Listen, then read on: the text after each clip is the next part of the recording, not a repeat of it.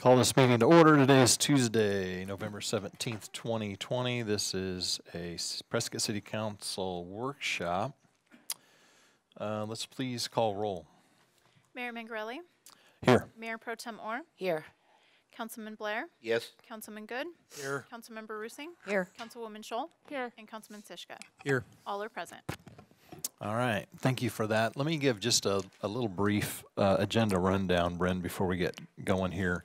So we're going to, for the sake of those here and those listening online, we're going to go through a presentation. You're going to do the 60-day public comment first, summary, and then after that, we'll do a presentation regarding the why do I not see it here? Anyway, the cost-benefit analysis. Then after we do that, we can do a little bit of council discussion in regard to those two items, and then we'll go to public comment. We hope to have at least an hour for public comment for those that are watching online as well as those that are here in the room. We'll do 2 minutes per person to get as many people through as we can, and then I think that should do it for our agenda today. So, Bren? Wonderful. Thank you, and good morning, Mayor and Council. Welcome to another step in the process of the review of the AED annexation proposals. This is an important step that's underpinned by a very specific legal process, a proposition that was passed back in 2005 by the voters of our region, and it specifically addresses the an annexation proposal of 250 acres or more. This is right out of the charter. We're not going to read through this, but I wanted to be certain to just reference that this Prop 400 language does appear directly in our charter. It guides this process. It affirms the requirements, and it was added to the city charter in November of 2005. So just to recap, the city charter and Prop 400 as a part of that requires for any annexation of 250 acres or more that a 60-day public review and comment period is held before the city council takes any action. That 60-day public review and comment period commences upon the Planning and Zoning Commission making recommendations to the council. So as of the date of that action, which was September 15th, our 60-day comment period initiated. The Prop 400 requirements include a presentation or synopsis of all public comments that are made to council. We won't be reading them individually. We'll be providing you with an analysis, a topical analysis that lets you know the percentage of comments that were made topic by topic, so you'll understand what most of the comments pertain to, and we'll also identify folks that made comments on more than one topic, individual users, in other words, some folks made more than one comment during the comment period, so we break it down by that as well. But in addition, the Prop 400 and as a part of the charter requires a 3/4 vote by the city council, which is 6 out of 7 votes, to approve an annexation of 250 acres or more. In addition, all effluent from annexed areas must go towards permanent recharge of the aquifer. That was an important provision included in the proposition. What we're addressing today are the comments that were received between September 15th and November 14th. There were a total of 192 written comments received during that period. All have been forwarded to council individually. We've batched them on a week-by-week basis so that you guys could consume them and not have an onslaught of comments to read in anticipation of this meeting. So hopefully that was helpful. So we're going to present a presentation of the public comments and a little bit of analysis and a statistical look at how those comments came in, what they pertain to. Yes? Mayor, may I make a real quick comment about the comment period? Despite the misinformation that's out there, public comments on this project or any project like this can continue to come in. The public hearings will continue.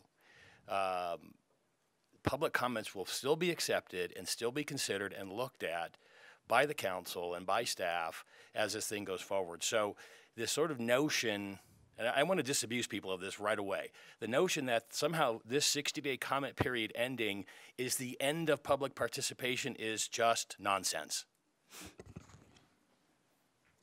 Thank you, John. That's a very important point. So with regard to the annexation itself, under ARS 9-471, which is the annexation statute, we have a number of remaining steps left after today's meeting.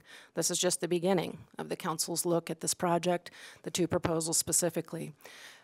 Under the annexation statute, council must hold a public hearing at a future date in compliance with the annexation statute. Following that public hearing, council may choose to act on the annexations on that date if they choose, and the related requests, or they may defer and request more information. You all can have as many meetings as you choose to prior to voting.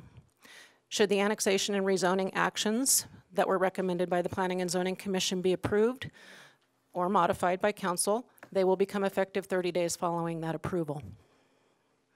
And again, that's a 6 out of 7 council member vote approval. So before we get into the comments specifically, we wanted to provide a light overview of the two annexation proposals. This map shows you the acreage outline and the relationship to that blue boundary, which is the city limits of Prescott. Both north and south are depicted here, and of course we've got Highway 89A running in between the two. This is a total of, to my acreage sheet.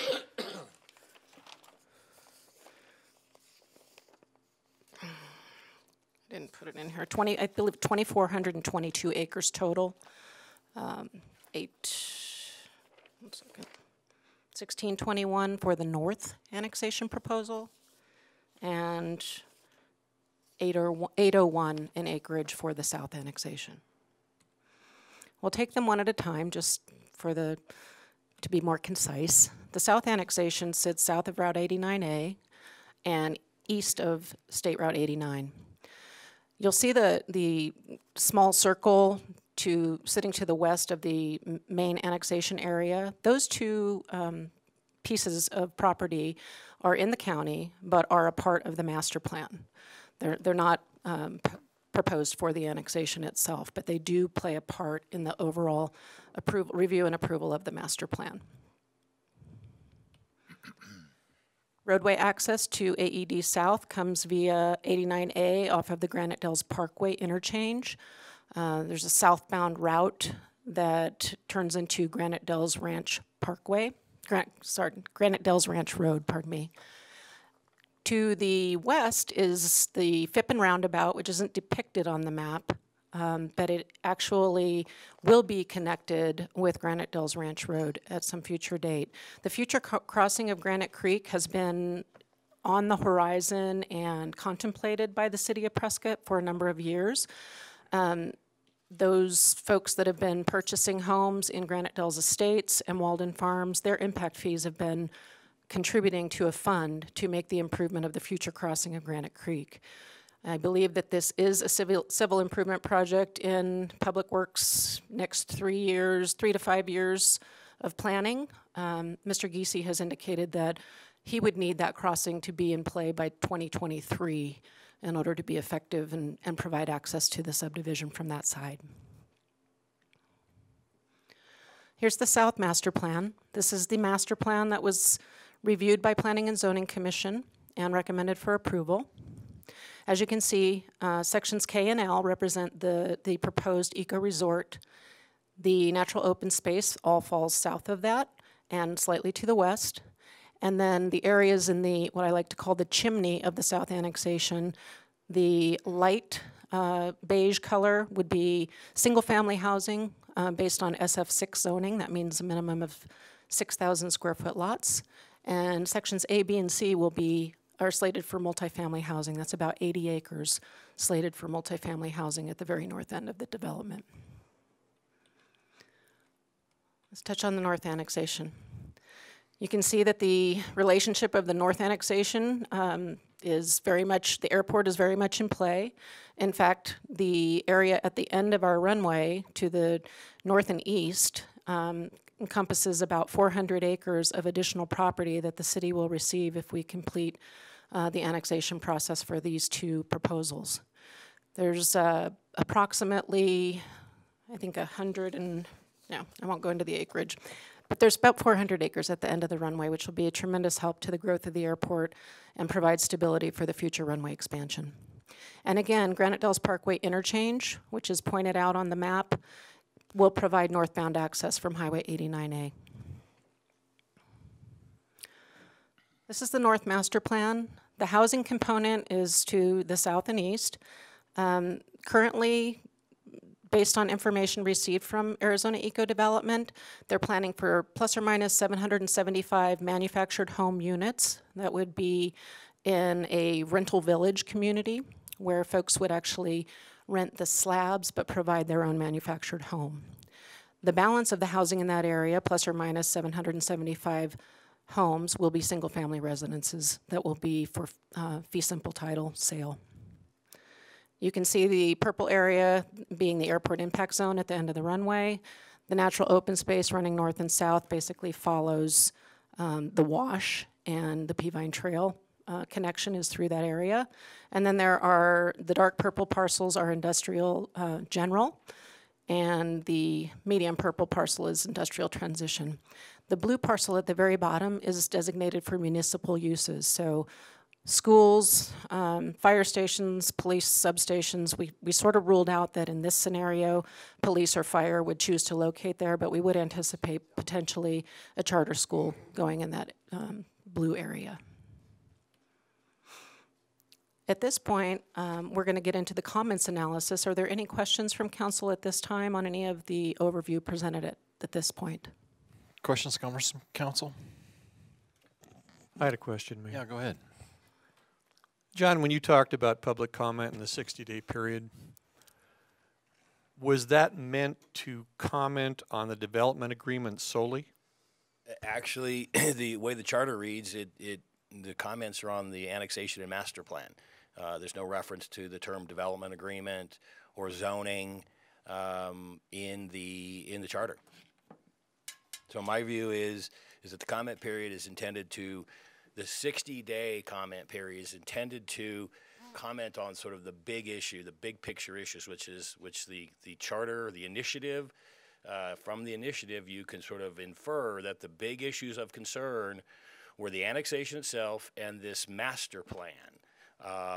And so that's what the comment period is intended for. Again, I reiterate that the remainder of the issues, whether there are subdivision plats, whether the actual zoning, and the master plan kind of contemplates zoning, whether it's a PAD, development agreements, there's ample time through this process for additional public comment. The 60-day comment period, I think it misinforms people that that's the only time they can comment, and it's certainly not. There were comments before the 60-day period to the Planning Commission, and there'll be comments post 60-day period. Let me also make one other point on the master plan, this term master plan. The City Land Development Code has a master plan concept, and it deals with a certain type of zoning. I forget what it's called when we use master plan. Land area development. Land area developments PAD. have that master plan is a defined term that the Land Development Code uses. It's not the same as what the charter implies or requires. The charter requires sort of this two-dimensional master plan when it comes to the annexation, which is what you've seen in this application for annexation. It's essentially a single page, or in this case 2 pages because it's 2 annexations, that basically give you a broad overview of what the uses are and perhaps the densities. So there's a real distinction between what our Land Development Code describes as a master plan and what the charter, when the term is used master plan without any definition, what that means. Okay, thank you. Councilmember Rusing. Thank you. I have a question for Bryn. I noticed that the amount of manufactured homes on the north parcel are now 775 instead of 1550.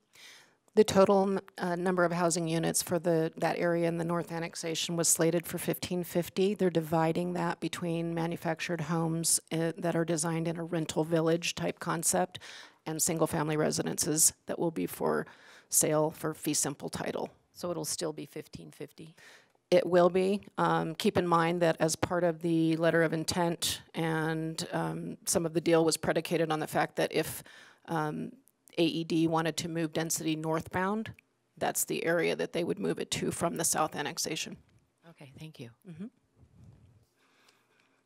I think you're good.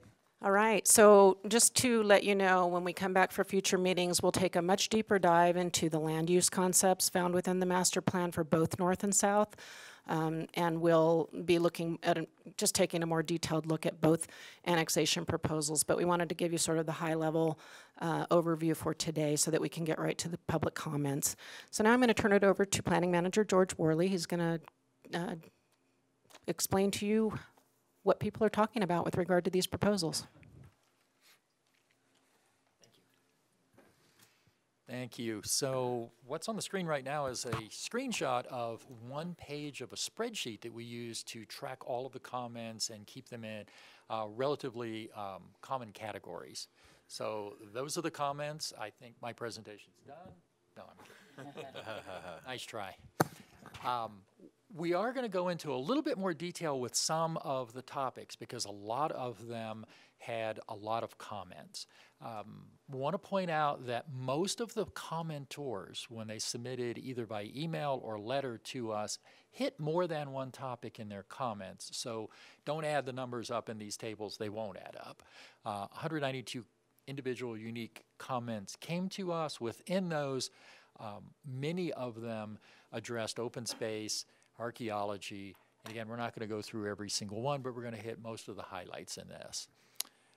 Open space, quantity, and quality were probably the number one of all the comments we received. Most of them addressed the acreage requirements that were either perceived as required under the original Save the Dells proposal of 500 acres, or the perceived difference between the LOI number of 475 and a perception right now that 11 acres should be discounted from that. And I'll address that a little bit later in the presentation. Most of those comments simply pressed for holding your ground, standing in for 475 total acres to be deeded to the city. We had a lot of comments about the archaeological sites and a desire to include those within the open space to further protect them. So the archaeological site, there's one in particular that's attracted a lot of public attention. That one is in the very south end of the South Annexation, and it is at or adjacent to the border of the developable single-family area and the natural open space area to be deeded to the city. So a lot of comments relating to that. We had a lot of comments, and most of them came in the second half of the 60-day period, wanting the development agreement available for public comment during this period.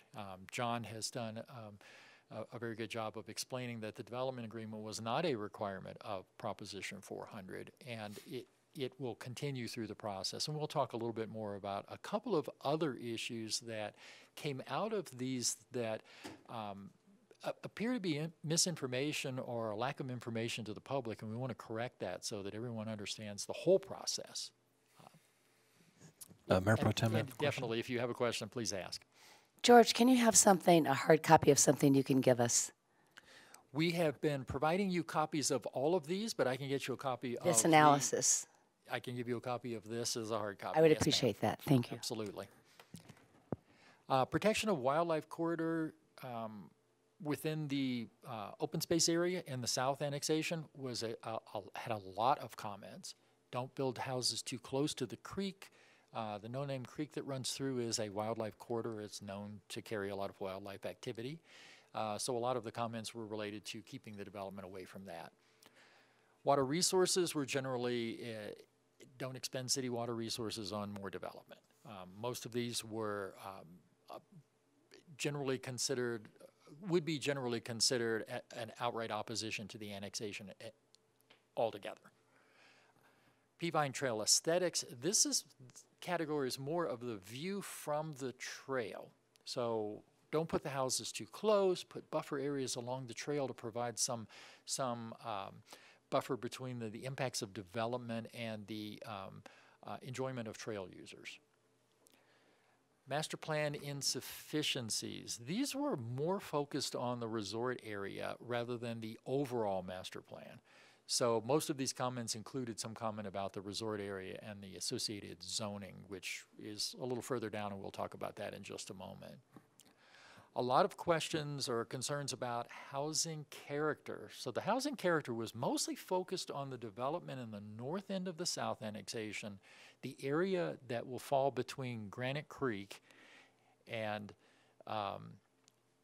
Granite Dells Estates, that area that's in between Walden Ranch and Granite Dells Estates. It was concerned about small lot, dense development, which is kind of interesting because both of them are small lot and dense development. But there was an objection to more of that development occurring in between. We don't know how that will actually lay out on the ground when subdivision platting starts, if the annexation were to proceed. When subdivision planning begins, we will, from a staff perspective, as we do with most developments, suggest the planned area development approach to provide extra open space and allow clustering of development rather than a simple blanket subdivision. And some of that character question may go away as a result of that. A lot of comments, mostly from the area of Granite Dells Estates, on traffic impacts. It's very evident, looking at the maps that Bryn showed you a few moments ago, that the initial access to all of the development in the south will be through Granite Dells Estates. The roadway was designed that way. It was planned from the moment that Granite Dells Estates was annexed to provide access to this area or other areas for future annexation. The roadways are designed to handle the traffic, but it will be an increase in traffic in those areas, and there is some concern expressed about that. So George, can I ask a question? Certainly. So on that one where it talks about character of housing, Housing character, yes. I mean, those are pretty nice houses. They are. Walden They're on Farms small and Granite lots and Dells denser. Estates. So you're thinking that these comments were more that we want something like Hassayampa or...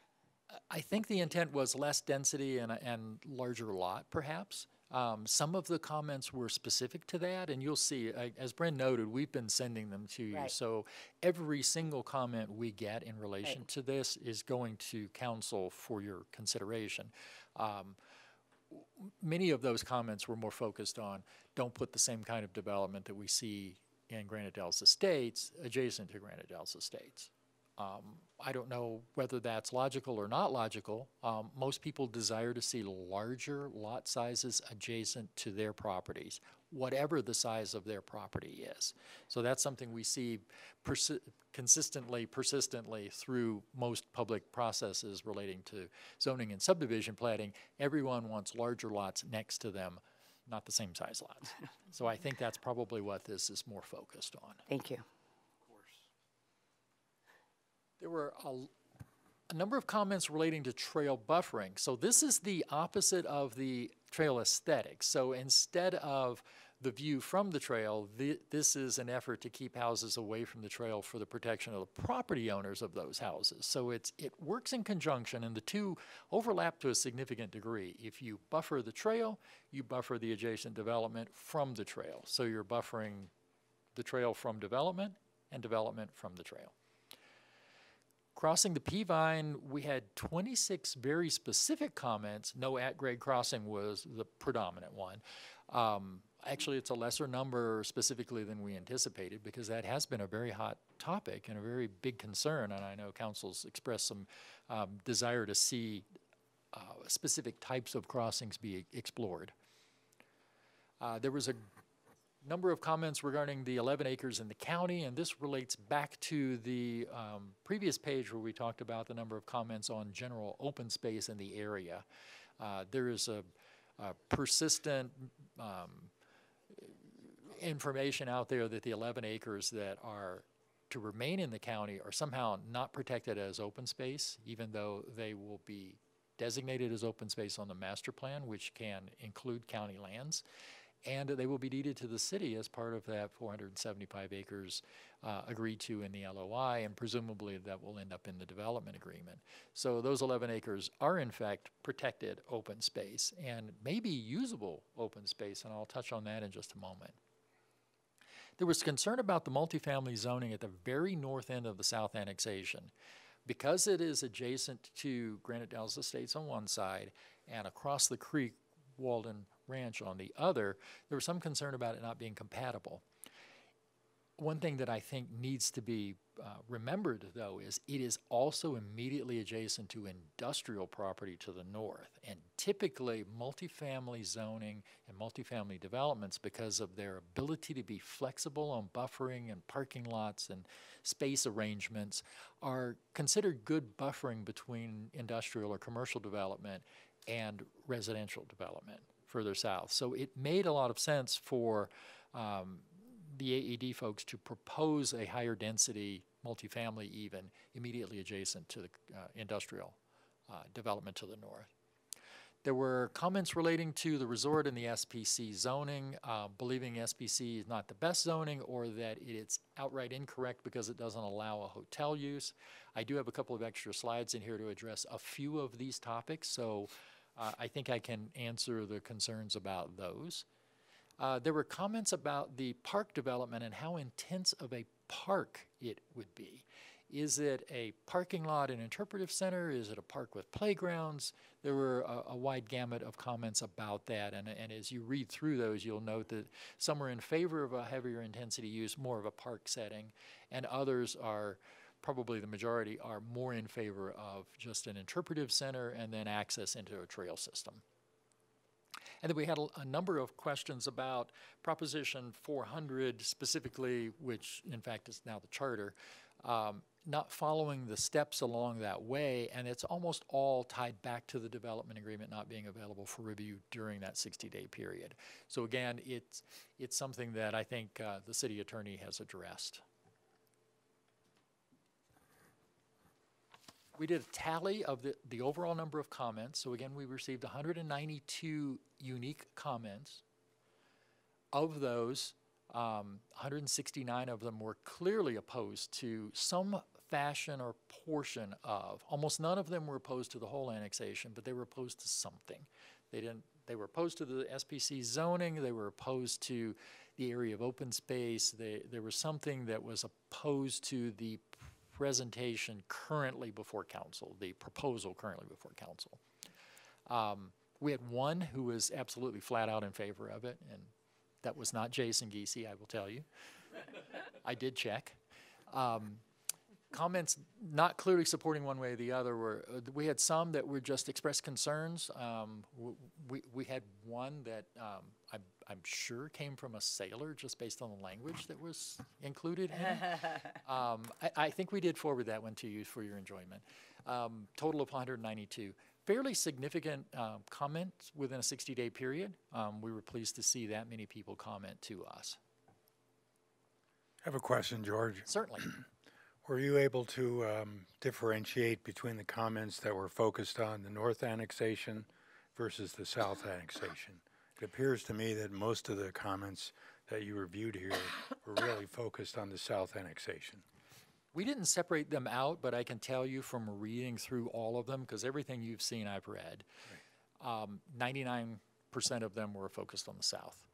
They were almost all relating to impacts on the existing developments down there or potential impacts on the open space or the type of development that would occur at the resort. A couple of things came out. In fact, I've listed four things came out, especially, and I apologize. In reading these, it's obvious that a planner made this list because these are all planning related stuff.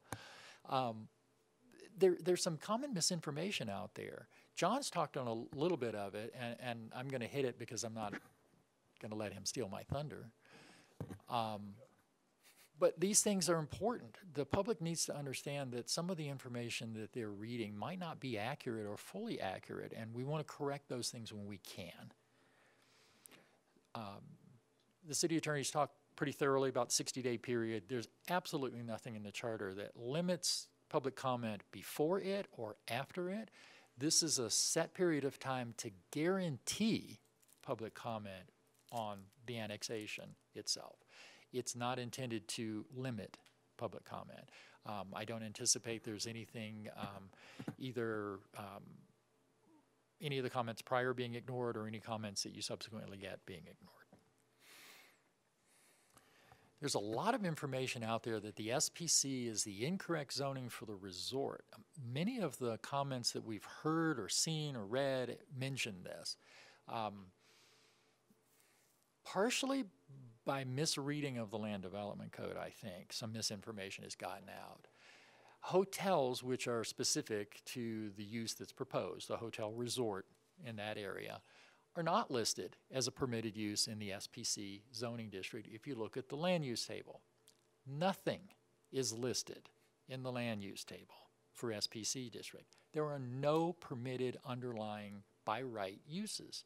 All of them require that you adopt a master plan that specifies the uses, and then that zoning district, with the weight of zoning law, only allows those uses you include in the master plan. It's not the correct or incorrect, it's the only zoning category that would work for what has been proposed in the LOI and presumably will end up in the development agreement to limit that use to only a hotel resort. So it is the only available and correct zoning category for that.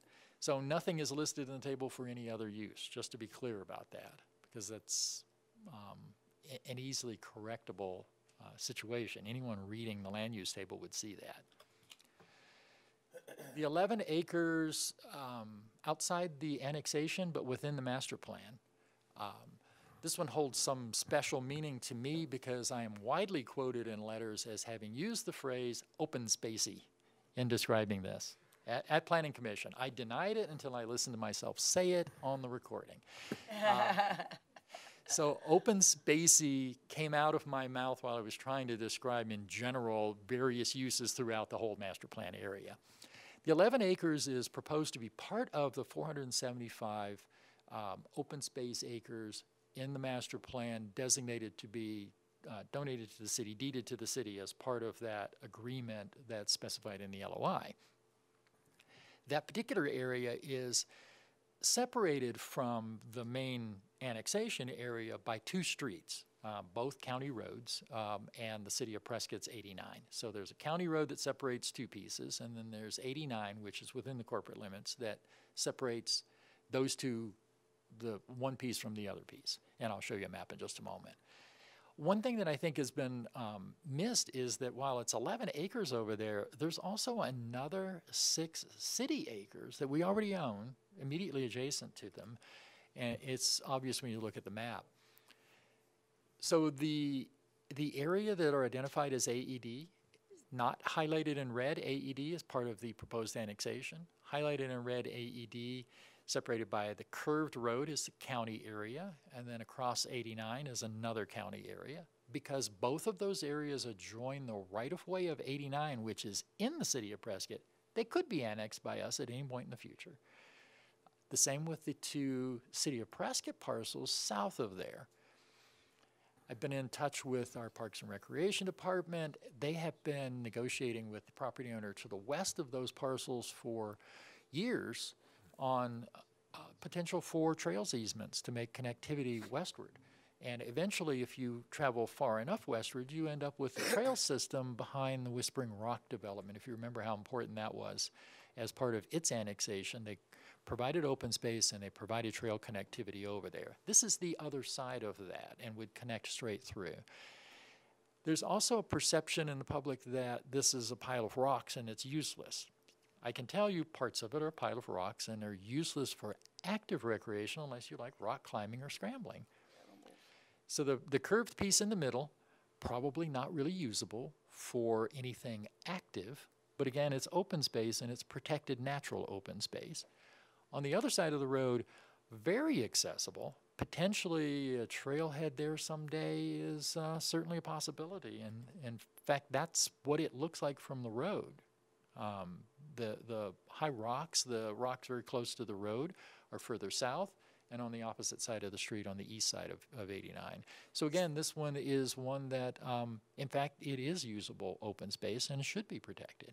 So George, what was that acreage again of the city of Prescott property below? It's 6 acres that we own in 2 parcels right now. Okay. And then 11 acres of this would be immediately adjacent to it or near it. Thank you. There's also a lot of information about the archaeological site, and the only way that the known archaeological site, I think we mentioned at some point that with the archaeological study that was done by previous owners before AED, there were multiple archaeological sites throughout the area, just as there were in Granite Dells Estates, and just as there were in Walden Ranch, and just as there were in most other developments in the north half of Prescott. The archaeological site is not within the open space boundaries that are shown on the proposed master plan. They're in an area that could be developed. It's within an area shown as single-family development. The parcels were studied. There is an existing master plan, archaeological study and mitigation plan on the books for that property. It has to be followed. It is subject to federal and state laws as well as our own requirements for that process. The preferred mitigation is avoidance. It always is avoidance with any archaeological sites. And one way to attain that avoidance is through planned area development style. So we're looking at the potential for negotiating with PADs, as we call them, and that's one of the ways that an avoidance could occur. Subject to that not working, there are requirements in the mitigation plan that they are going to have to follow regardless. George, I had a question about the archaeological site. Have we had any correspondence or interest shown by the local tribe in and about this site? Have they reached out to us in the public comment period or at any other time? Not that I'm aware of. Expressing concerns about this? No, sir. Generally, the way it works is if a site is studied and there's obvious information that might lead to the belief that there are human remains on the site, the tribe gets involved. If there aren't obvious results that show that, then as the development occurs and more specific mitigation is done, if that, again, human remains are discovered, the tribe is brought in immediately. So it's usually us reaching out to them, not the other way around. As a courtesy, could we at some point do that? Certainly. And have the conversation with them to find out if there's anything specific that they may have a concern about, or is this a site that's on their radar that they want to see something specific done? We can certainly do that. When archaeological studies and mitigation plans are developed, normally the consultant who's hired to do that will reach out to tribes if there's known connectivity per particular area. So I would be surprised if they haven't reached out to the tribe at the time they did this, but that's been a number of years ago, so certainly we can refresh that kind of connection. And that's basically the end of our presentation. Again, I want to emphasize the public comment period's still open. This is the statutory requirement by charter, but it doesn't cut off public comment. And every comment we get, we are forwarding to you, so you will have them. Members of the public can be assured that if you send an email, it's landing in council's hands. Yeah, it's well stated, George, that this was just a guaranteed public comment. It's not, you know, we had hundreds of comments before the 60-day public comment period, and I'm sure we will continue to have people emailing us, and we will be looking at those emails. So good presentation. It's helpful to see it kind of categorized, if you will. Any other questions for George or Bryn here? Oh, Could I just yeah, make John. a follow-up question or follow-up point?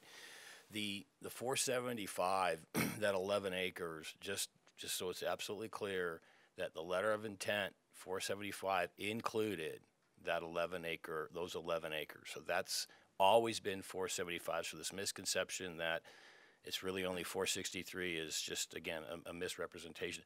I think the other thing, George, could you address, when it comes to archaeological sites, there's a very limited disclosure as to who can get that. Very. So would you address that? Can you address that? By state and federal law, both, the archaeological study identifying the location of any archaeological sites, especially any that may involve habitation, are very limited. It takes a special process to make them public. Generally speaking, the only time you see that is when it's public property. So you can visit ruins on public property because they've been mitigated already and those rooms have been preserved. Generally speaking, on private property, that's not the case. We get an archaeological study when a developer does one. It goes to our historic preservation person, Kat Moody, most of you know or have dealt with her. She is the only person within the city's staff that generally gets a look at it. I can see just bits and pieces of them in relation to subdivision layout. They are not public knowledge. They should not be public knowledge. That's part of the Antiquities Act to protect those sites from the public taking, perhaps taking things from those sites or damaging those sites. So hopefully that answered it. Anything else from the council at this point before we go to cost-benefit analysis? Yeah, Mayor. Yeah, go ahead. Well, it's pretty clear to me, and I've been advocating for the separation of these two annexations for quite a long time.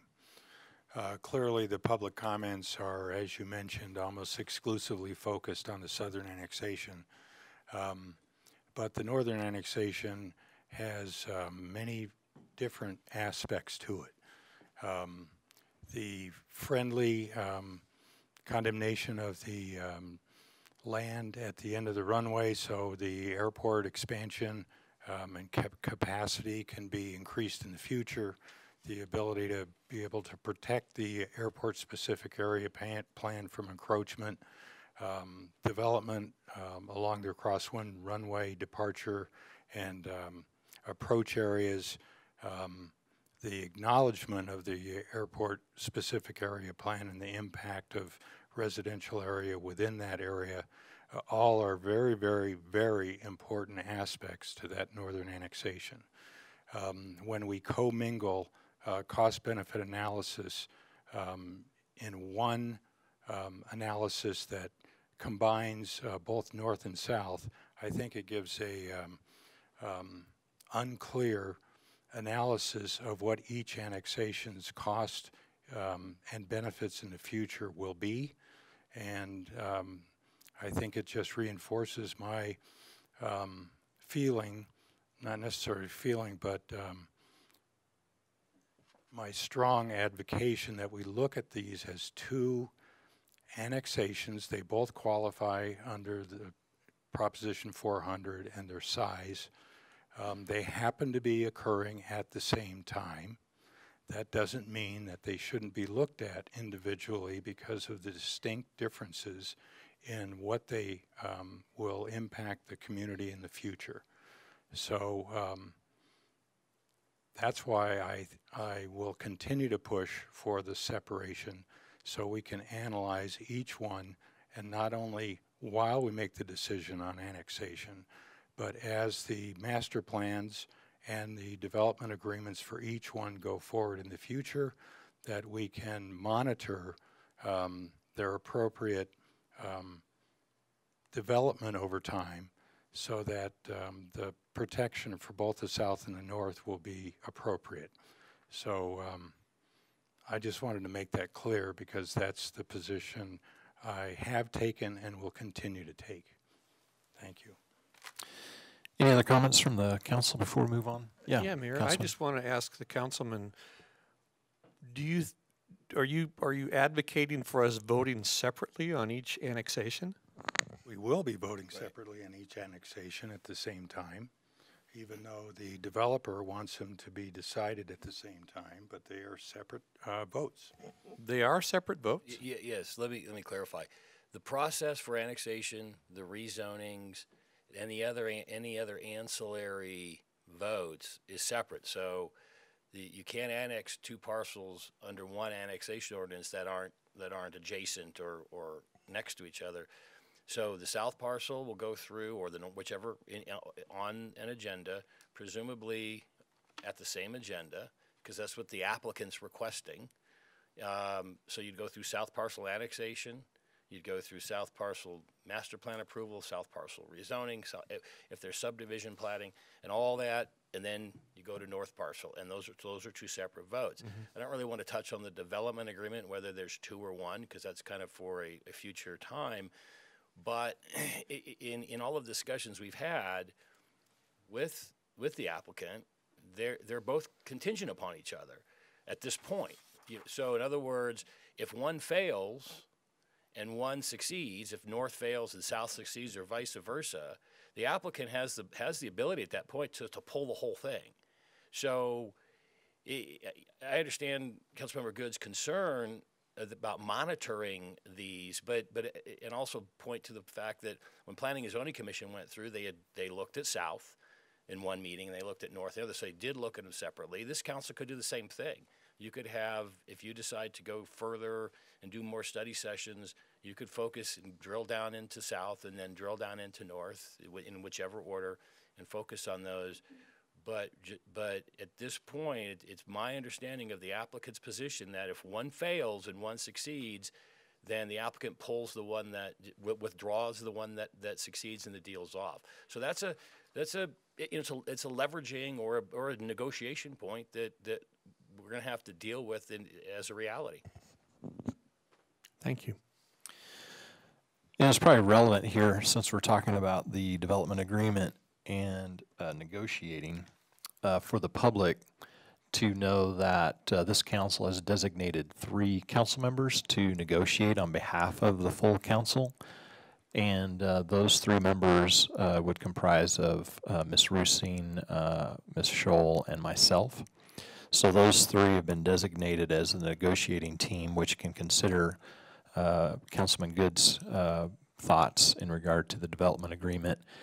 And I hope to have that negotiation start in December. We'll see.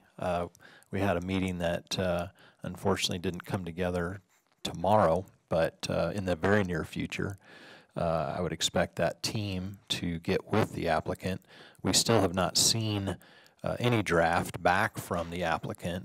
We've been saying this, and it's still true, unfortunately, that we have not received a draft development agreement back from the applicant. So that's kind of the process. We'll start with that team negotiating, bringing it back to the council, the full council, and then once there is a meeting of the minds with the full council, then we would go to the public with that development agreement. It seems like that would make the most sense to have the council have the opportunity to negotiate it before we put it out, because otherwise what you might see today is going to be different after the negotiating team and the full council get to take a look at it. So I would imagine this will get pushed into 2021. I'd hoped that we would be able to get to it this year, but we're running out of time here, and we have not seen the development agreement. So we will keep moving forward as we can, and there's no real tight timeline on this. It's just a matter of doing it the right way. Can we move on to cost-benefit analysis at this point?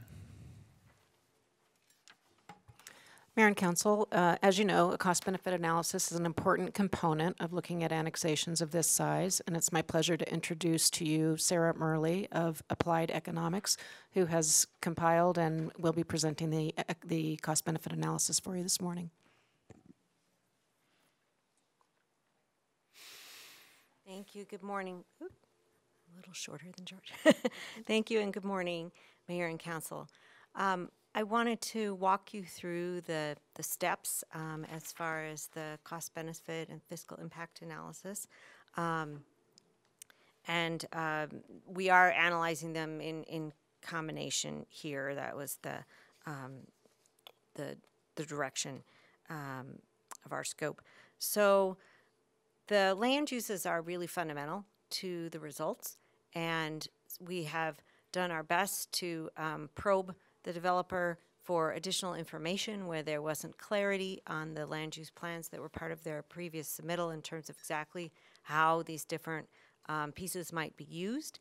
And so, and the developers, we reviewed the assumptions and made some changes along the way. And so I believe that at this time, based on what's known at this time, that this is the best representation of how these uses might break out. So, of course, there's the resort hotel, which is a low-density, eco-friendly concept with approximately 200 casita-type units. Industrial, that's about 91 acres. 38 acres of industrial transition, which the developer envisions being used for mini storage and RV storage. The 156 acres of general industrial uses, which there's no specific information, but we're just assuming sort of normal industrial similar to other industrial areas around the airport. As Bryn mentioned, there is about 20 acres of municipal civic use designated. In conversations with public safety, we don't anticipate that would be used for a police or fire station. So for the purpose of our analysis, we have assumed a charter school on that site. 571 acres of single family with somewhat different densities in the north and the south. That includes area in the south, plus there's an area in the north that is totaling 503 acres, of which 88 acres is anticipated for manufactured housing, and the remainder is put into that 571 acres that you see up there. And then the 80 acres of multifamily at the top of the AED South area. And then a variety of different types of vacant or open space. So there's the airport impact area out at the end of the runway, totaling about 399 acres. There's no development anticipated for that area. The Point of Rocks Preserve, about 475 acres that would be dedicated or deeded to the city for future maintenance. And then 503 acres of other open space throughout these areas.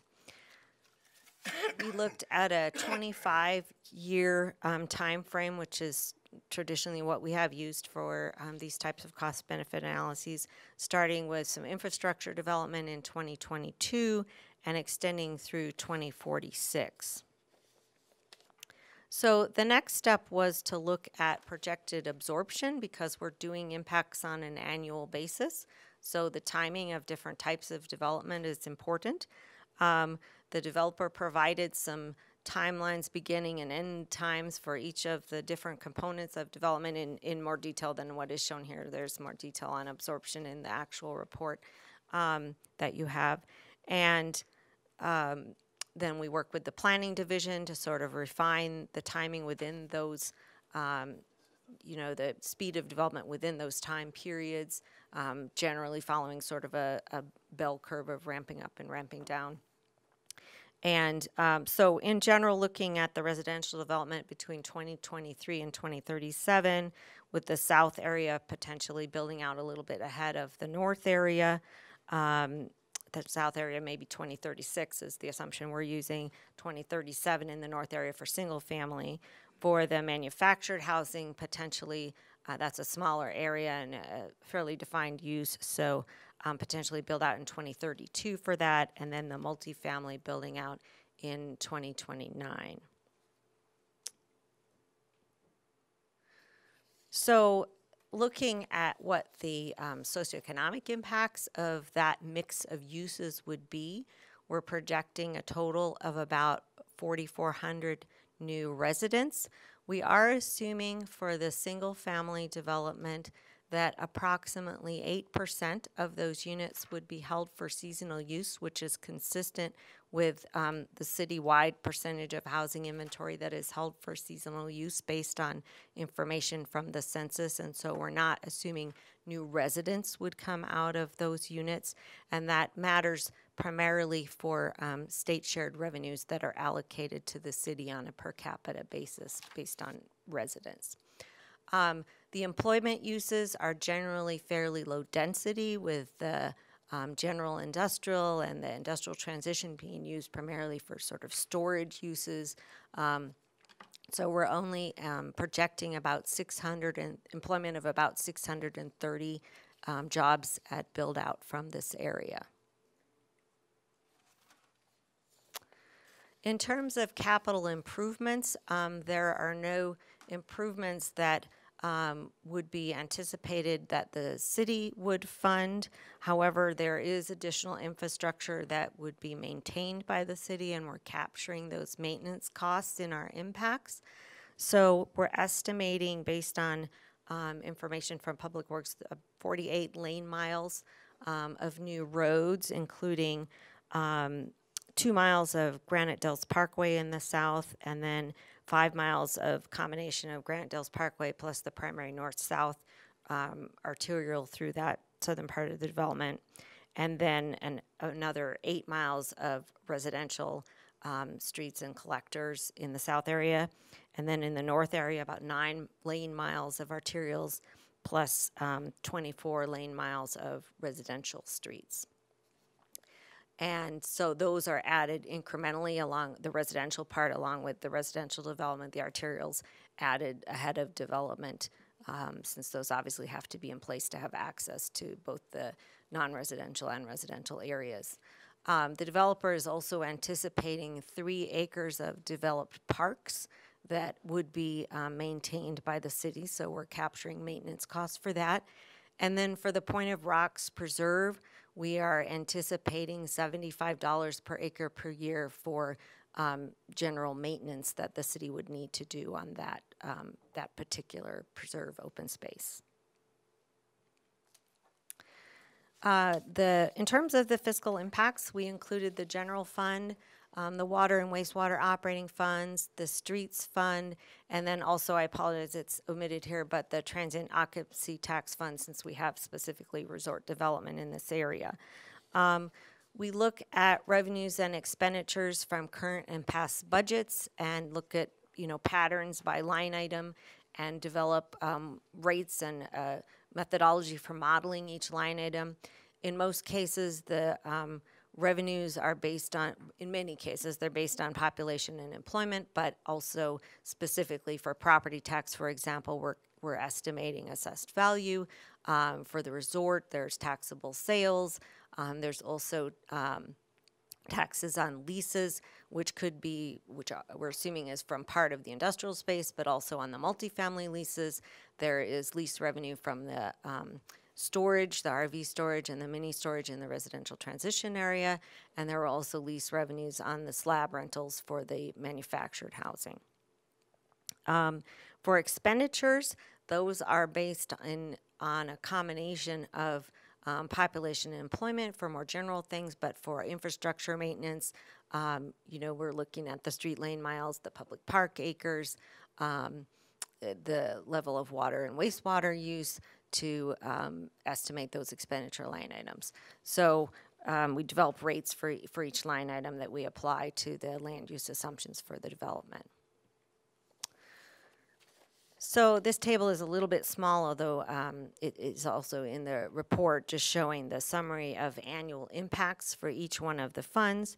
You can see that the overall net impact for the 25-year period for all funds combined is about $15 million, or net present value of $12 million. Each of the funds individually does have a positive net impact, although there are some negative annual impacts in the streets fund, and so we'll talk in a little more detail about that. In the general fund, the primary revenues are sales tax and state shared revenues. The sales tax from construction in particular is significant in the early years, particularly in 2024 through 2029, when the most development is happening. The resort, we're assuming, would come online in 2026, although you don't see a big bump up in that year because there's so much construction activity also going on during that time. But obviously, that's a permanent addition to sales tax revenues. And then state shared revenues sort of gradually increase as residential development progresses out through 2038. And I will clarify, and I apologize, I meant to say this earlier, that although we are looking at a 25-year time horizon, we are assuming that the development could be built out by 2037, 2038. So the years beyond that are reflecting a build-out level of development. In terms of expenditures in the general fund, police and fire are, of course, the largest expenditures, particularly with that size of resident population. We're assuming annual expenditures of about $2.3 million for police and fire combined by 2046. Depending on the capacity available in existing stations in the early years, that could be less in those years, but at build out, certainly additional capacity would be needed. The only other sizable but much smaller expenditure line item would be for recreation, and so we're assuming about $120,000 in recreation expenditures relating to this new population. The water fund and the wastewater fund both show fairly small positive net impacts throughout the period. There are no capital improvements included here, which for this particular development, but we're looking at, and we're not including water-related impact fees as a revenue source in the water fund, but we are looking at water usage charges. We're estimating the level of usage, gallons per acre for the different kinds of development, and looking at the current water fee schedule and applying that to projected usage levels. And then for expenditures, looking at the cost for different per account for different kind of accounts. We were able to use the 2019 water and wastewater study that Raftellus Consulting performed for the city that had a lot of good statistics about revenues and costs for different types of water and wastewater users. Similarly, for the wastewater revenues, we estimated the gallonage for the different kinds of uses, and expenditures are based on the number of connections by type. In the streets fund, the primary revenues are from highway user revenue funds, which are distributed to the city based on population. And so those would obviously increase as the residential development in this area increased. There is also sales tax that currently goes to the streets fund, although that sunsets in 2035, hence the negative annual impacts, because there is maintenance costs for the 48 estimated lane miles of additional streets, and the HERF revenues, the Highway User Revenue Fund revenues, are not sufficient to fully cover those expenditures. And then finally, in the Transient Occupancy Tax Fund, the annual bed tax revenues with inflation are estimated about $671,000 a year by 2046. And those revenues are primarily used to support tourism and recreation. So, you know, positive overall net impact, but obviously some minor issues with regard to street maintenance. And then, I already covered this, but then to close, the other thing that we look at is non-quantifiable impacts, so things that we can't fully capture in the analysis of city revenues and expenditures. Certainly in the north area, it's important for the city to protect the airport from encroachment and allow for any future runway expansion that might be needed. And so that whole airport impact area that is vacant around the north side of the runway and the northeast side of the runway is important to be able to, for the city to have control over that. Then also in the area of its topic of open space, being able to have that Point of Rocks preserve and the adjacent land and trails for people to use for recreational uses is certainly a benefit. This development does include industrial sites that support economic development, although it's certainly not the only industrial area available around the airport. There is a mix of housing and some higher density, lower priced housing and some multifamily housing that could potentially provide workforce housing in the future for those industrial jobs around the airport. And then finally, the unique eco-friendly resort concept that is proposed for this area that would bring additional visitors to Prescott that, you know, could spend money outside of the resort. So that concludes my presentation, but I am happy to answer questions that you may have. Go ahead, Mark. Thank you for this. I appreciate it. I think this is a very interesting slide because with this specific project, in my mind, some of the hard to quantify positive impacts are the most dramatic of the project in its totality. Is there a way that we could see an addendum, or if we were so desirous of having one, that made some assumptions about park and preserve visitation and direct and indirect economic impact? Because I think that that would be very valuable information, not just for the council, but for the community. I don't know how the rest of you feel about that, but because the project centers so much on the 474 acres, I think it would be very interesting to know what that actually looks like if we can make some visitation assumptions. Is that something we could do? That is certainly possible. You know, there are assumptions that there's an Office of Tourism has for visitor spending in Yavapai County. We might need to modify those. The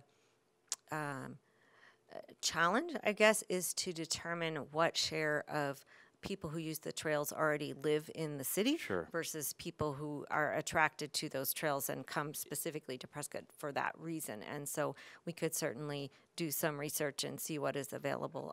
I just think the size and the scope of this preserve will make it a destination, and there could be some additional visitation impacts that probably a localized park wouldn't have.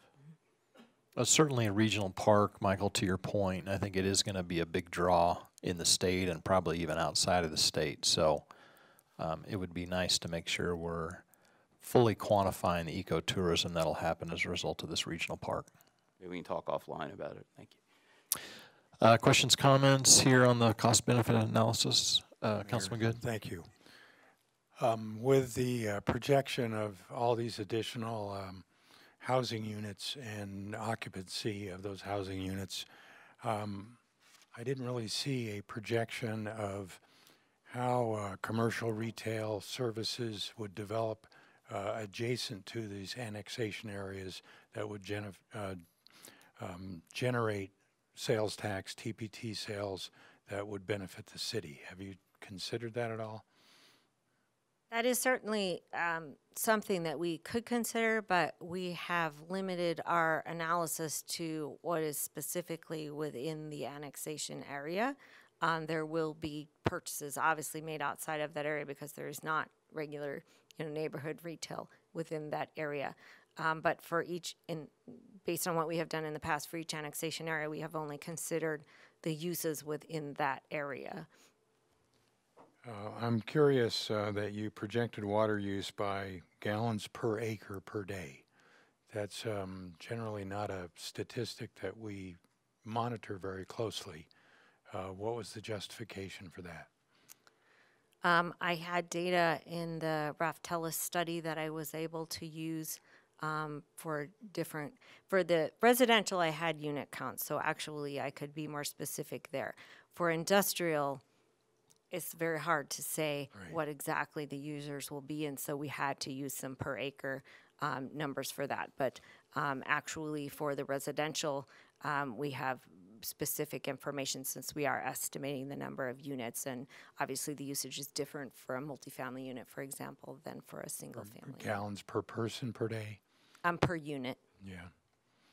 And any assumptions on how modern fixtures and many of our conservation efforts to make sure people are using low water use appliances and fixtures and our plant palette and those kinds of things, are they included in that?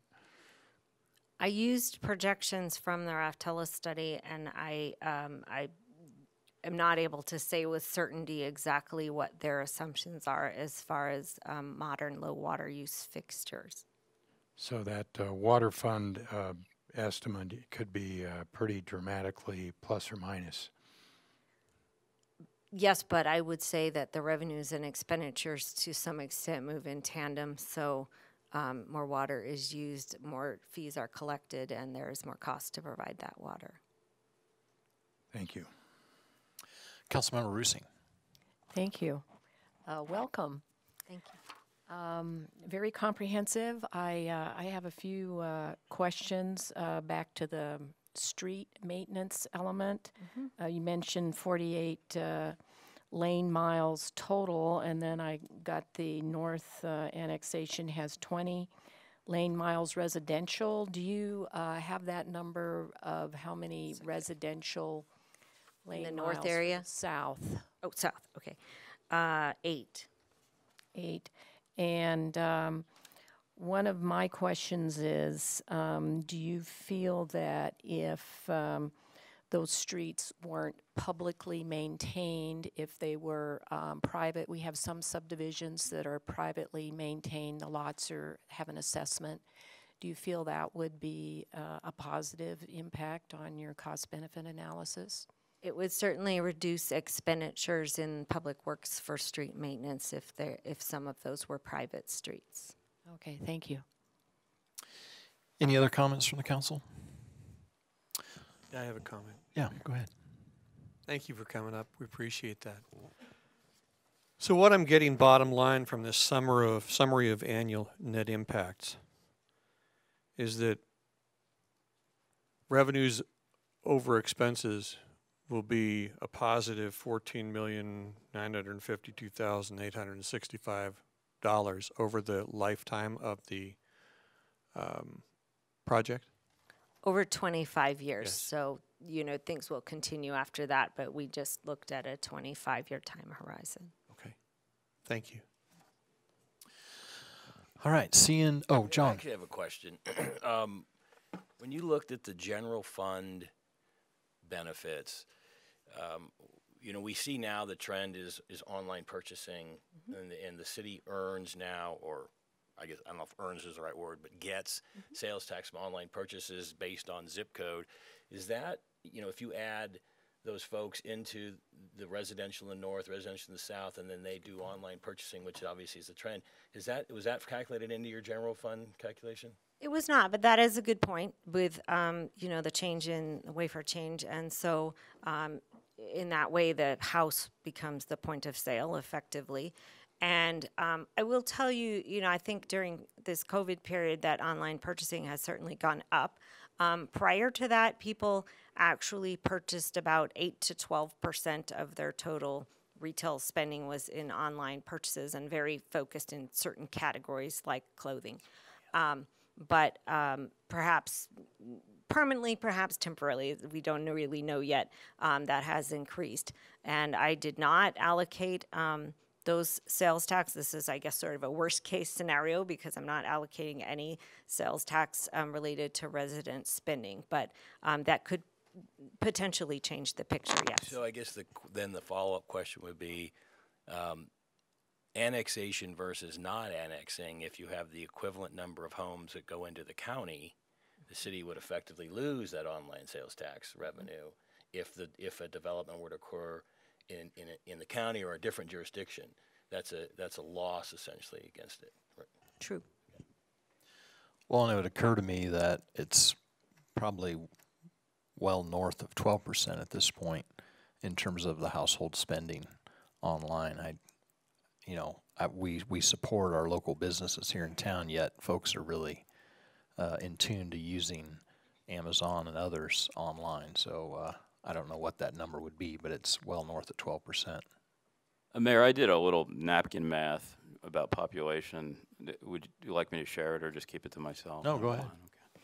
Don't hold me to it, but So the assumption is the build out by 2027, which is a 17-year build out. 2037. But you were looking at a 17-year as a potential, right? As the worst case scenario of rapid growth. I thought I saw that statistic in there. We have most of the uses other than the resort and the multifamily building out in around 2037. Okay, so forget my math then because it's going to sound good. But what I was saying is over a 17-year period of time, and now it's actually a 27-year period of time, it's 4,400 residents, plus or minus. When I was looking at it a 17-year period of time, you were looking at, if you did straight line population growth, which isn't what she had, but just assume it was 0.6% of growth per year. So if you did it over another 10 period of time, it's significantly less than 0.6% population growth over a 27-year period of time, 30-year period of time. 0.6% annual. I was assuming a 2027, so I was off by 10 years. Sounds like runaway growth to me. Yeah. And then it's aggregate population growth of, if you assume that our residency for right now is about 44,000, easy math, it's 10% over a 27-year period of time. So you take the 10% growth, and if you did it straight line, it's really significantly less than 1% per year, specifically for this project, which I think is important for people to understand when they think this is a rapid expansion of the population of this community. Fair enough. Thank you. Mayor Pro Tem? Yes, thank you, Mayor. I just want to point out the resort and the transient occupancy tax, the bed tax, basically. I sit on the Tourism Advisory Committee, and I can tell you we do great things with that money. Not only do we promote tourism, we also promote nonprofits within our community that bring tourists in there. So I think it's hard to put a dollar amount on what all of that does, but this would be a destination place for people to come, not only because of the jails and whatever's going on in that whole open space area, but the quality of what this will bring great opportunities, I think, to our city through the bed tax. I just wanted to point that out because people that have heads in beds also eat, they buy. There's a lot that's going to go on as a result of this resort. So it's really a tremendous benefit in my mind. So just wanted to point that out. Certainly be a destination resort. Can I make a comment? Yep. Let me ask you this. People keep talking about commercial. Do you agree that you can't just pull commercial out of the air, and that's the reason why it's tough to really project what the impact of commercial may be? So you're talking, I'm sorry, to clarify, commercial development that could be supported outside of this annexation area by the people that live in this annexation area? Yes. Well, commercial development within this annexation area that is zoned commercial, but that doesn't mean that ultimately, I mean, the market is going to determine that, not just because we've zoned it commercial.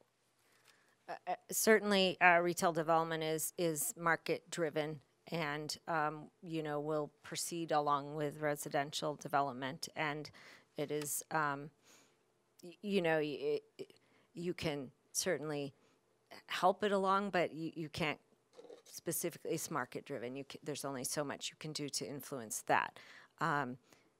With regard to the residential units, it's somewhat difficult. We can estimate based on the estimated housing values and what the implied income of these people would be, how much they could have the capacity to spend.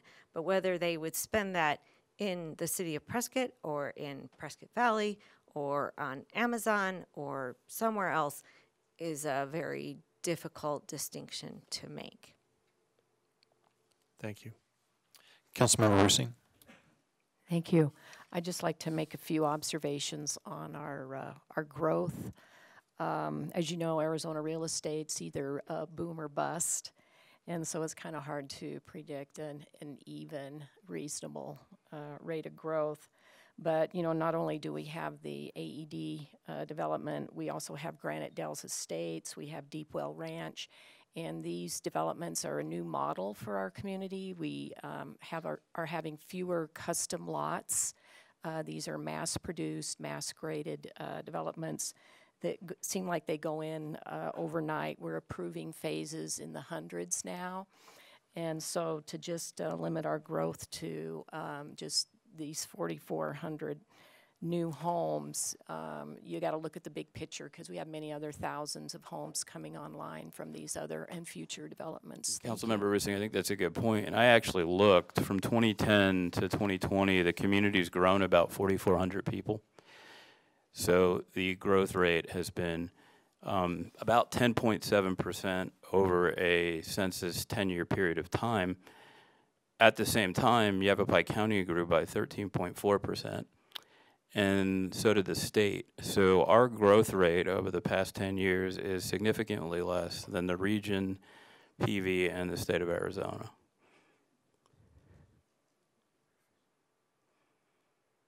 Thank you. You're welcome. Councilwoman Rusing, did you have another comment? No, thanks. Thank you. I would like to comment on that, and I pushed my marker before the mayor left. And so, Alexa, if you don't mind, I'll go ahead, and then we can have Alexa. A big part of our general plan speaks to affordable housing. Custom homes are not necessarily affordable to a lot of people that want to move and live and work and play in the city of Prescott. So you know, I've been paying attention to house prices, and even those that I think you call them mass produced or whatever, even those homes are very nice homes, bringing lots of nice people to our area, and they're much more affordable than the custom homes.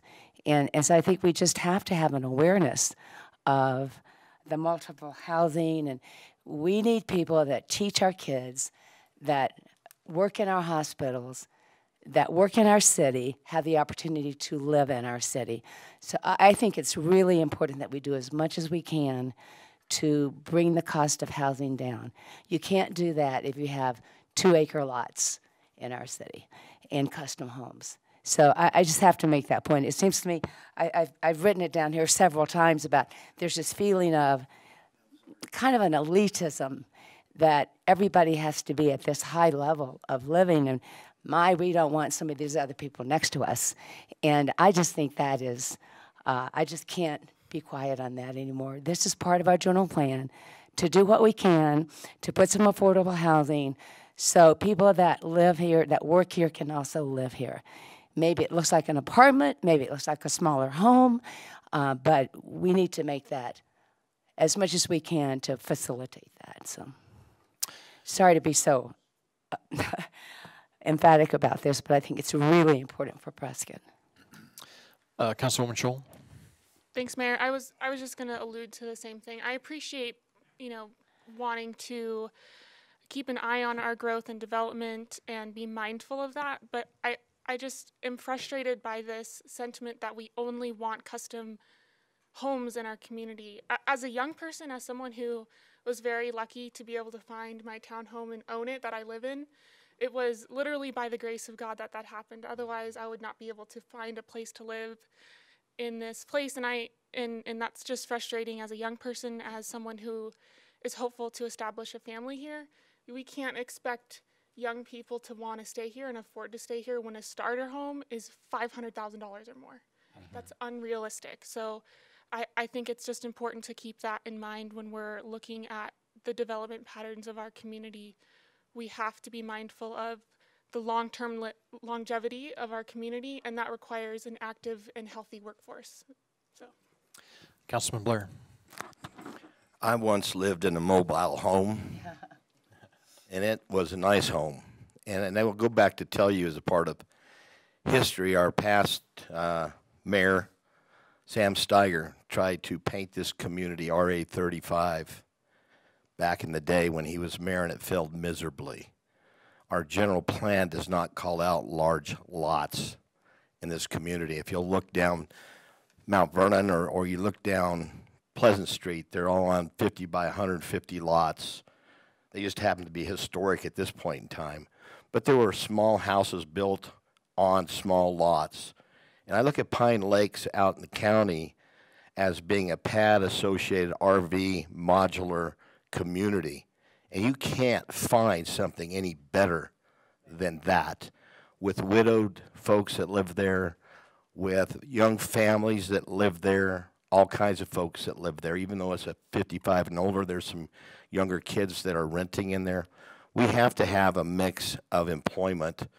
Otherwise, we don't survive. And that's why Prescott's always survived when a downturn of the economy happens, because you have a mix of every type of people that live in your community, not just the elite. Councilman Sischka. Thank you, Mayor. Just an aside, you know, we always talk about being concerned about water consumption. Well, it's been stated on both sides of the issue. Yes, density is the most efficient use of water. Okay? So that's all I had to say. All right. We only have about 30 some odd minutes left here. And, thank you so much for your presentation. And Sarah, I'm wondering, you know, we only have a couple folks here in the chambers. What do you have online? I have received 3 public comment cards from people in chambers, and I have 2 members of the public in the Zoom call that are raising their hands at the moment. So here's what I'd like to do. I'd like to give the applicant just a couple minutes here. I believe Jason Giese is on Zoom. And if you would want to make a few comments before we go to public comment. Yep. Mr. Giese, I'm going to allow you to talk if you want to unmute yourself. Can you hear me? We sure can. Go right ahead. Good morning, all. I'm in quarantine, so the reason that the meeting is canceled tomorrow is because of me. Hopefully by Thanksgiving, I will be done with Corona and we can get back to business. So I apologize for the inconvenience, but it is what it is at this point. My comments are real simple and I'll make it quick. The comments here this morning thus far, really as George read through the public comment that has been received over the last 60 days, are very consistent with the comments that we had at planning and zoning. So nothing new or unexpected from my perspective as we push forward. I think the one thing that I'd like to address directly would be Councilman Good's comment on two different annexations. It's true that John Palladini has painted the picture properly, that we've tied these two annexations together, and that's been the strategy that we've had for a couple of years now. The mayor made a comment that at this point it's about getting things done properly or correctly, and so at the point that I'm healthy and free to move about the cabin again, I guess I'd say that we're not opposed to looking at the potential to separate the annexations. I would ask the negotiating committee to come forward with a proposal or suggestions for how that might work. It's not something it's not a no, that we wouldn't consider it. We'd look at it. I don't know how that would look. That's why I'm hesitant here. But certainly open to discussing it with the negotiating committee when we can get down to that level. Last comment, and then I'll turn it over because I know you have other folks that would like to speak today. As it relates to development agreement, the development agreement is a very detailed document that has to stand the test of time.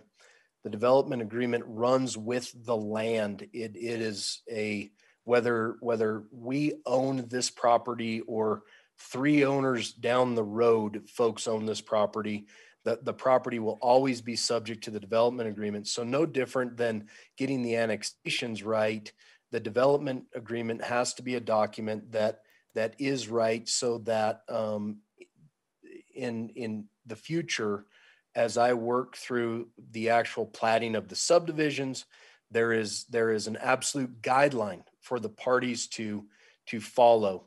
That's a concept that I'm very comfortable with. As you all know, we've not asked to be excused from the land development code of the city of Prescott. We haven't tried to write our own code. We're comfortable with the city's code. We're comfortable with water consumption regulation in the city of Prescott.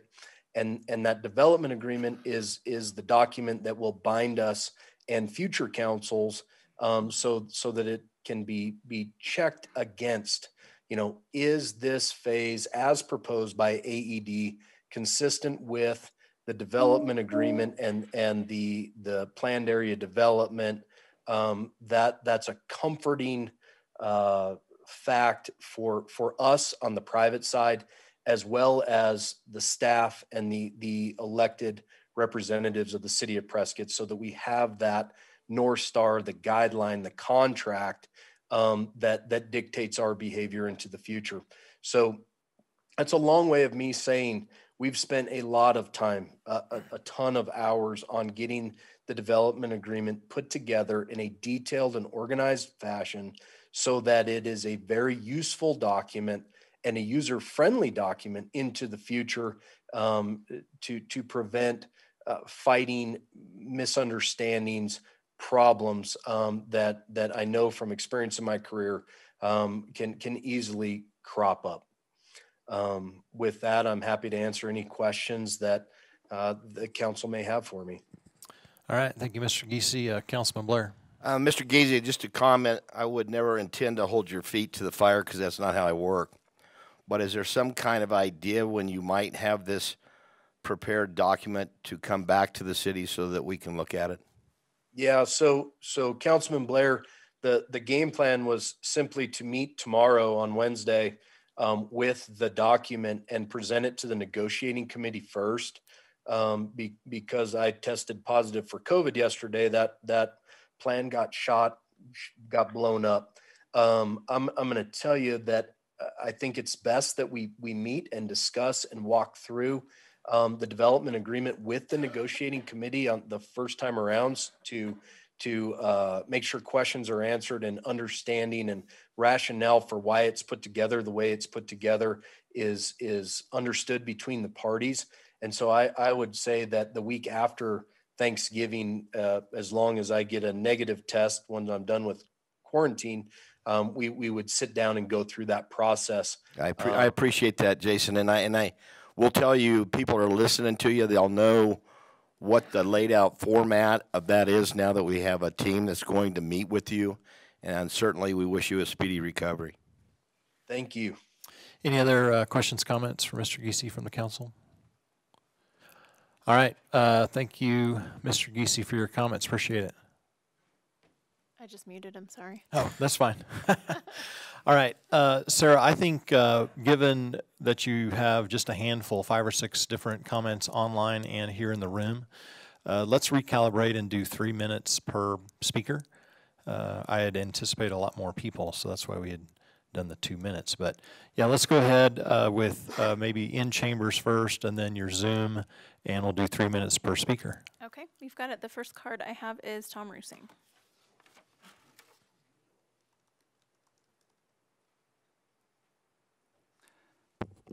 Good morning and thank you. I will say I did have prepared comments and have had to be modified slightly by the things I've heard, so bear with me as I work through this. I think you all know me. I'm Dr. Tom Rusing, Vice Chairman now of Save the Dells and a longtime resident of Prescott, 2194 Forest Mountain Road.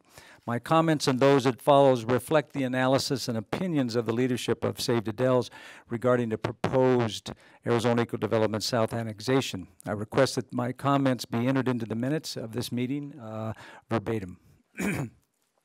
While I'm encouraged by some of the comments made earlier today, the majority of my comments, I think, are still pertinent.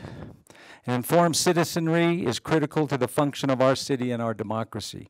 There are many citizens who feel the process by which the 60-day public comment period has been handled has been flawed, and it diminishes the importance of having adequate information during that time period mandated by Prop 400. To omit the draft development agreement in the planning and zoning proceedings was unacceptable.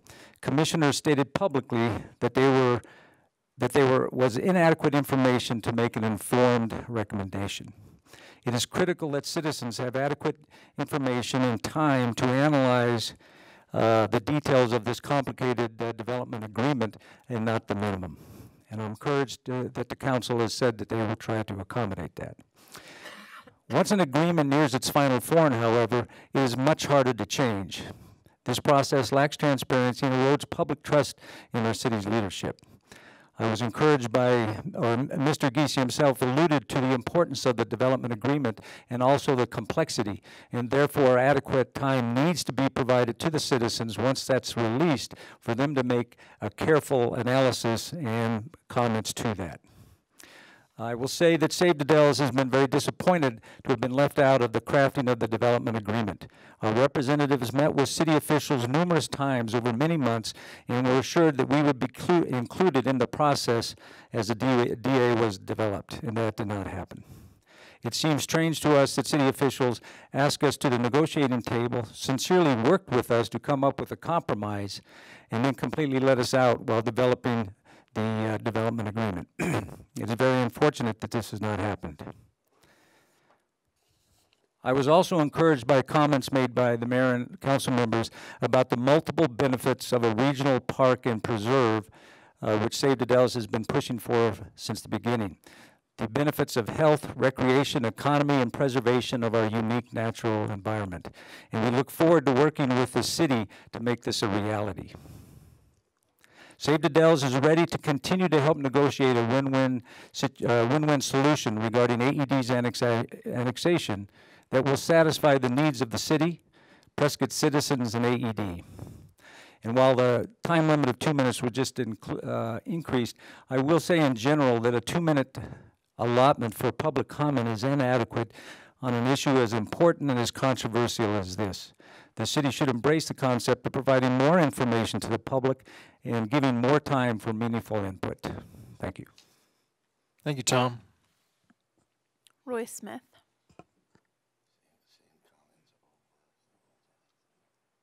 Thank you. My name is Roy Smith. I live at 1939 Rocky Dells Drive in Prescott. I'm going to continue from where Tom left off, and I'd like what I have to say included in the minutes of this meeting. Regarding the development agreement, since it is not publicly available, we can only make comments as to what it needs to include. 1, the letter of intent must be followed. The letter of intent was carefully negotiated by the city, Save the Dells, and AED, and it was stated over and over again publicly that the development agreement would closely adhere to the letter of intent. The 475 acres of natural open space in the heart of the Granite Dells must be deeded over to the city of Prescott concurrently with the approval of the annexation, with no possible lapse that could jeopardize its transfer to the public. Area K and L must be a resort or remain natural open space. The resort should be an environmentally friendly eco-resort that blends with the surrounding environment. There will be no increased density in the southern annexation and no transfer of water allocation from the north to the south annexation. That's actually number 4. Number 5, I keep forgetting to enumerate here. The southern border of Area 8 should be moved north to protect the Native American archaeological site. Homes in this area will be significantly degrade the experience of those using the trail, as has occurred in other parts of the trail. 6, the 11 acres that flank Highway 829 should not be included in the open space calculation, as they are not slated for annexation and would offset the recommendation in comment 5 above by trading one for the other. 7, AED's water claims to 375 acre-feet in Watson Lake must be transferred to the city concurrently with the annexation. Finally, the city of Prescott needs to listen to citizens and experts in the community, including Citizens Water Advisory Group, that's CWAG, and Save the Dells, to problem solve and come up with a solution to provide city water and sewer to Section 33 without providing water to large areas of county and state land north of Prescott. Providing water to county lands across the board is obviously controversial and undermines negotiations with AED. We suggest that the city reconsider a constrained water service area as opposed to the vast area in the currently proposed modification to the policy to provide water outside the city limits. Finally, city leadership has an opportunity to do the right thing by putting the interests of people of Prescott first and following through with the efforts that have resulted in the letter of intent. The citizens of Prescott are very concerned and interested in this annexation and are following the process closely. Thank you very much. Thank you. Matt Lavore. Withhold comment this time. Thank you. Okay. All right. I am going to allow Russell Pilcher to speak. You can unmute yourself, Mr. Pilcher.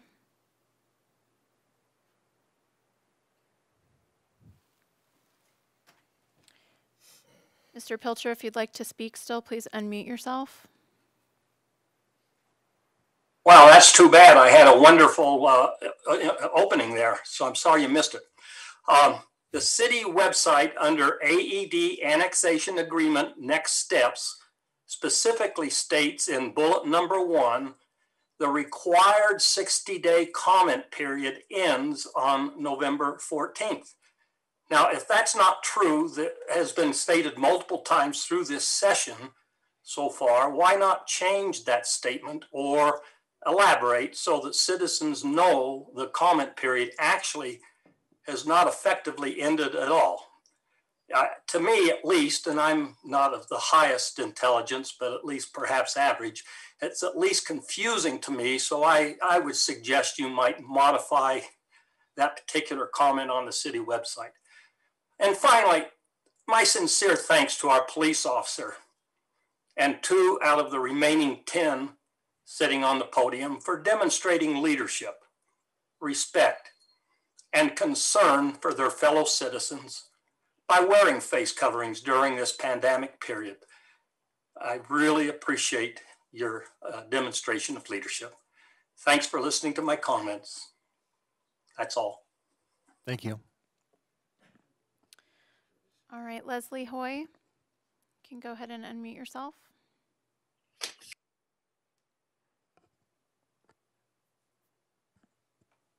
Go ahead, Leslie.